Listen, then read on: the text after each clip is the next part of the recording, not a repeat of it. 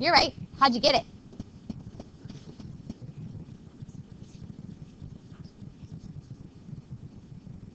Perfect, perfect. Square root of 100 is 10. You got it. Hey, Skylar. Number 2, what did you get? You are correct. How did you get that? Because there's more than one way to do that problem.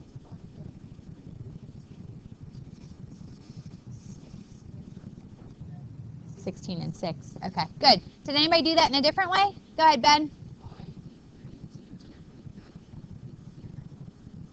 Perfect, perfect. Does anybody know what property is allowing us to do them and get the same answer? A couple properties, actually. Yeah.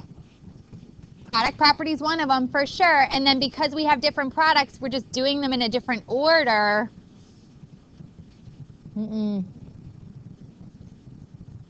Yes, or you could argue associative, but you're right, Maisie. Yeah. So yeah, it allows us to rearrange depending on if you're using grouping symbols or not. She said commutative property, which is like that's the property that says 3 times 2 is 6 and 2 times 3 is 6. Yeah. Okay. All right. Number 3 goes to Billy.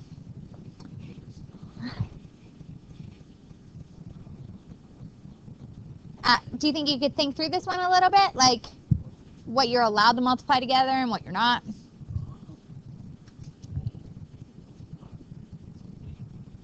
Good. And so what's that? Yeah. Bam, there it is. All done. All right, and the next one goes to Amberly.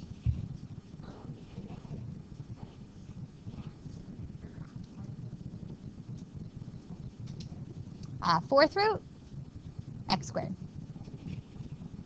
Forgot the index. That happens a lot. That's good. Okay, are there any questions about these 4? Because I know not everybody started with these today.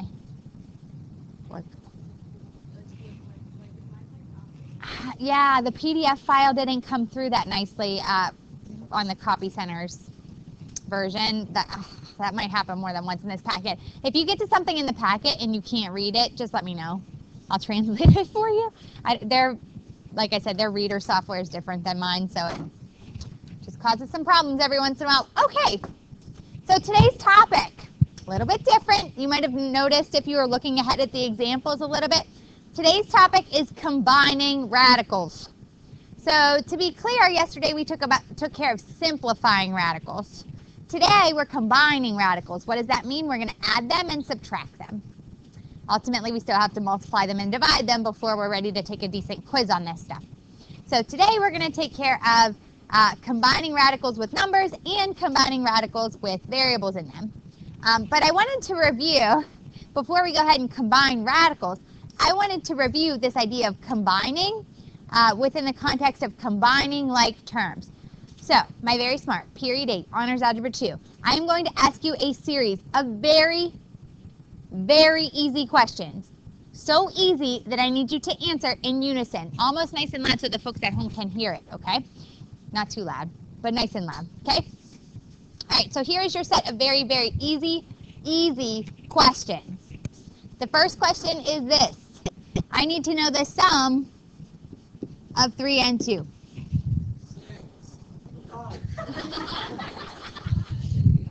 I don't have words. I don't have words. There's just not words for that. Thanks for the effort. All right, so the next very, very easy question is this. I need to know now the sum of 3x and 2x. Oh, yes, very good. That one was actually much better. Okay, next one. I want to do 3a plus 2a. 5a. Very good. Okay, last one. Let's see if you can make a prediction about what this sum is. I want you to do 3 root 2 plus 2 root 2. What's that? Very good. You taught yourself the lesson. Congratulations. Okay. The idea in combining, aka adding and subtracting radical expressions, is the idea lies in the fact that you're just combining like radicals. So we're really only allowed to combine radicals if they are like, which means they have to have the same radical part, kind of like 2x and 3x had the same variable part?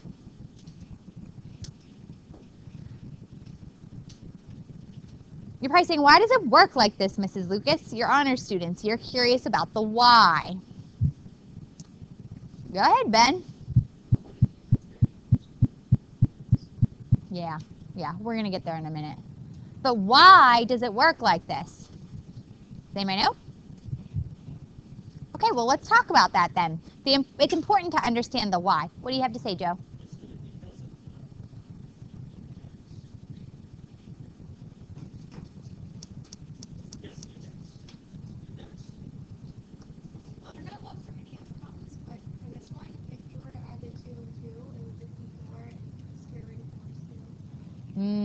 Not quite.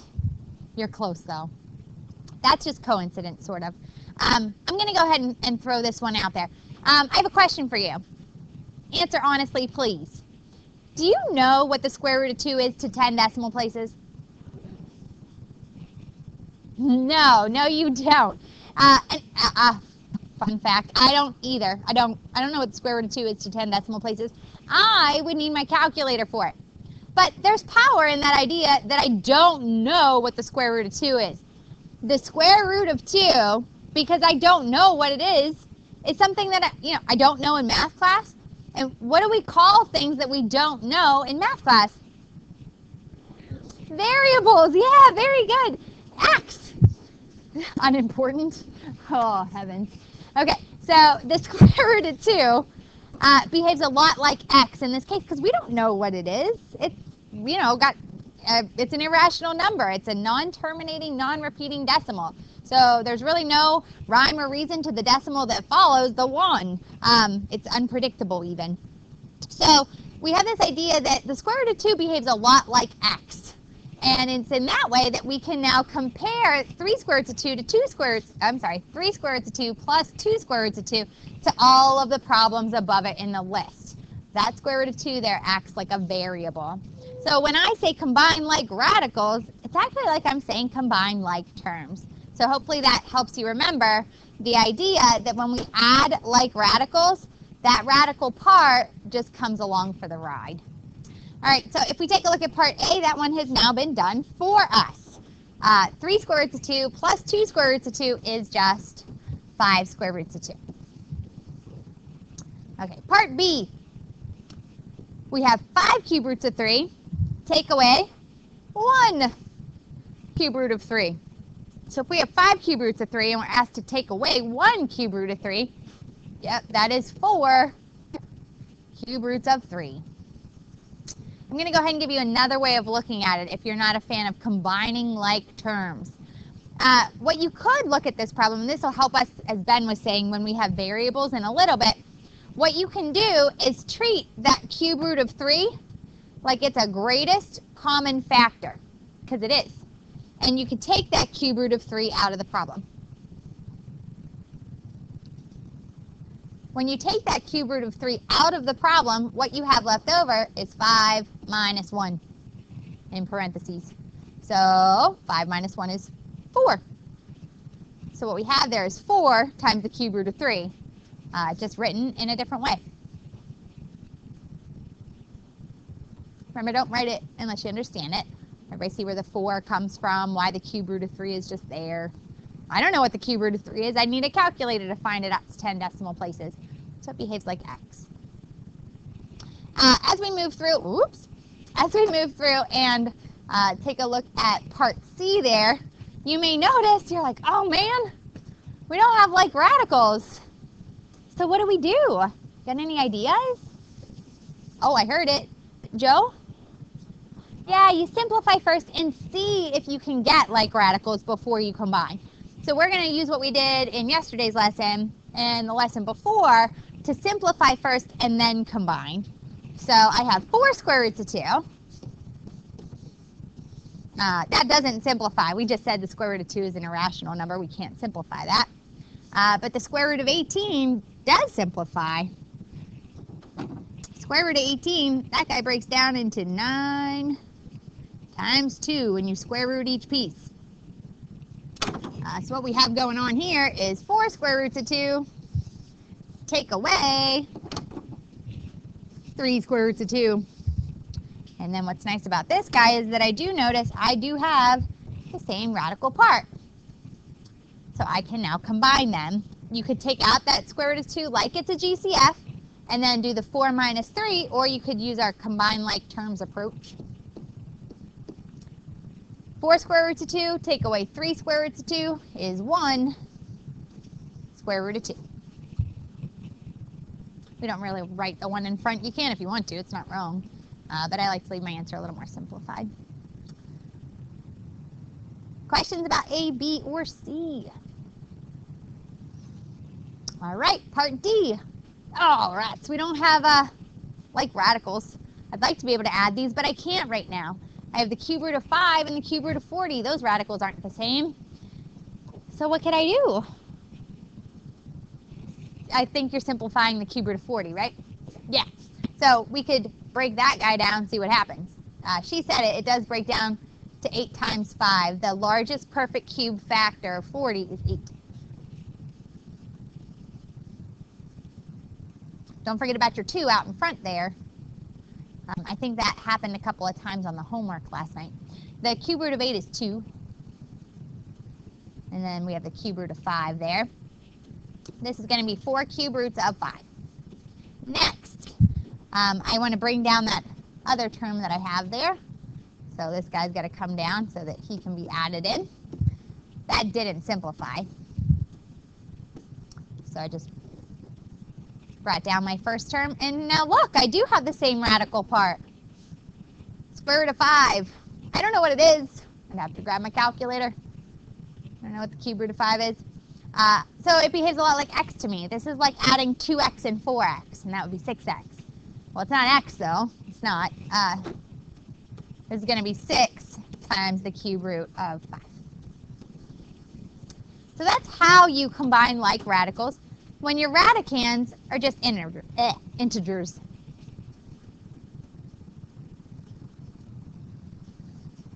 So now you get to practice just a little bit. I'm going to have you try just a couple of those. And then I have to teach you how to do this with letters. Yes, with letters. Y'all good? Oh, good. Glasses are important. Okay, so now let's do this thing with letters, shall we? The same idea still applies.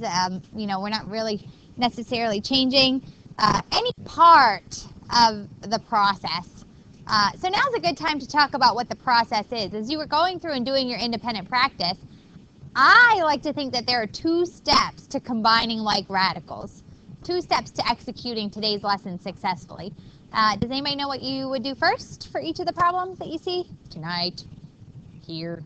What do you do first? Maybe I need to go back a slide. So what do we do first? What's that first step look like? Go ahead, Joe.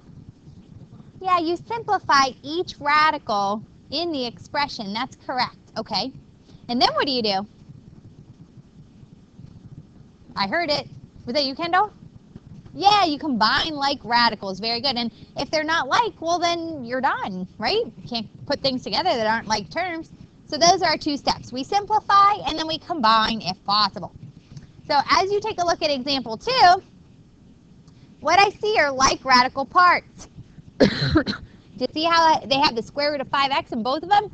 But when you look at the coefficients, you have 2 and then 2x. Those aren't like. So let me show you how these problems are done. A few moments ago, I taught you an alternative way besides just combining like radicals. I said you could take out a GCF. So it is in this manner, or in these problems, that technique becomes handy.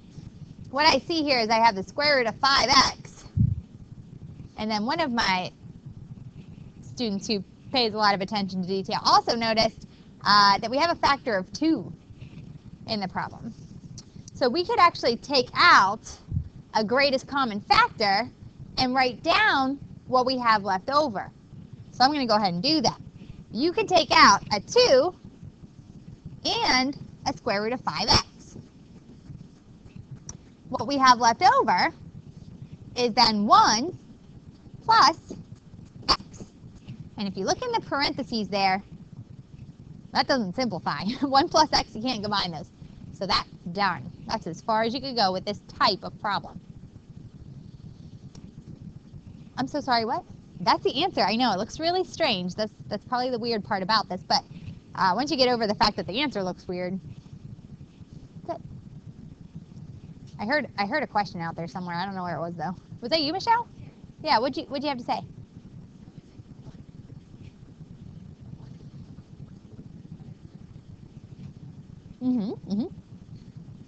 Way to make some sense of it. Good job. Okay, part B. I have the square root of x to the third minus the square root of 27x. So we're going to go with what Joe had to say. You want to go ahead and simplify first and then combine. So I'm going to go ahead and do that. I'm going to simplify that radical by using my product property. And then I ask myself, you know, what's the perfect square factor that divides evenly into 12? It's 4. So this is going to be 2 root 3 for that part. And then I ask myself, how many times does 2 go into 3? That's 1 time. And then there is 1x left over. And then we go through that step where you have to pretty it up a little bit. To simplify this radical, to finish up that part of the problem, it's going to be 2x, bless you, times the square root of 3x. And now I'm going to go ahead and simplify, just brought down my minus there. I'm going to go ahead and simplify the square root of 27x. Applying my product property, I'm allowed to break that radical apart around its product. So I take the square root of 27 times the square root of x. Square root of 27, the perfect square factor of 27, that's the largest, is 9. And then, so this will simplify to be 3 root 3, because 9 times 3 is 27. And then I have the square root of x that comes down. So to pretty this one up, I get 3 times the square root of 3x for that simplified radical there. What I do notice is that I have like radical parts. I have one there and there that are the same. That's what I mean there. So I could take that out like it's a greatest common factor. So I'm going to take that square root of 3x out of the set of parentheses, and then I write what I have left over. So I factor out the square root of 3x, and then what's left over is 2x minus 3.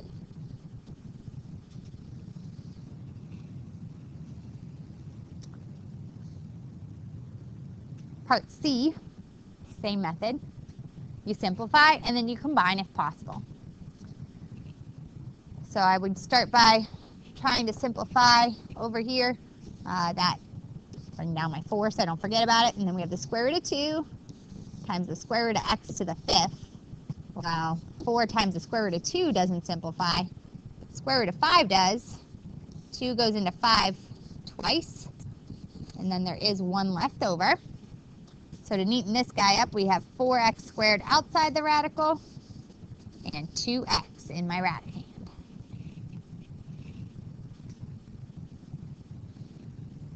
And then bring down my minus here, and then I'm going to simplify the square root of 50x by using my product property to take the square root of 50, square root of x. The largest perfect square factor of 50 is 25. 25 times 2 yields a product of 50, and then I can use my product property to square root each piece. Now my minus. So what I have there is 5 square roots of 2 times your square root of x. So what we get there is 5 square roots of 2x. So you see, once again, you have this like radical part, because their radicands are exactly the same. So that radical actually acts like a greatest common factor. You can pull it out of the problem. And then what you have left over is just 4x squared and the minus 5.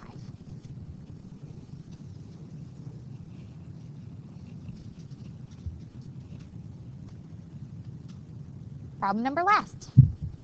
Same process. You simplify and then you combine if possible. So I'm going to simplify 3 times the cube root of 6x. And I'm looking at it and I'm like, oh, that doesn't simplify. That guy's done. I can't take the cube root of 6 and I can't take the cube root of x, so that's done. What I do notice over here is that I can break that guy down into the cube root of 48 and then the cube root of x. And the cube root of 48 actually does simplify.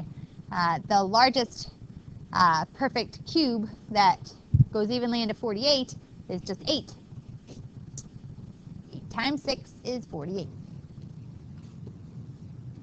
So what we get there is 2 cube roots of 6 times the cube root of x.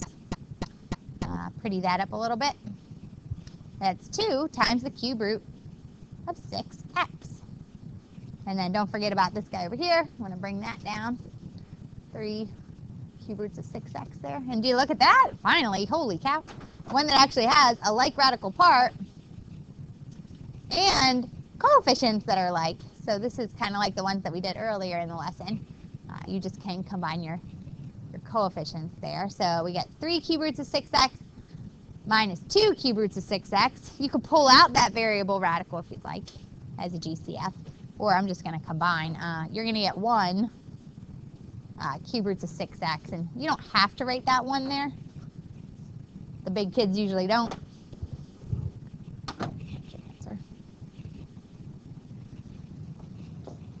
You good?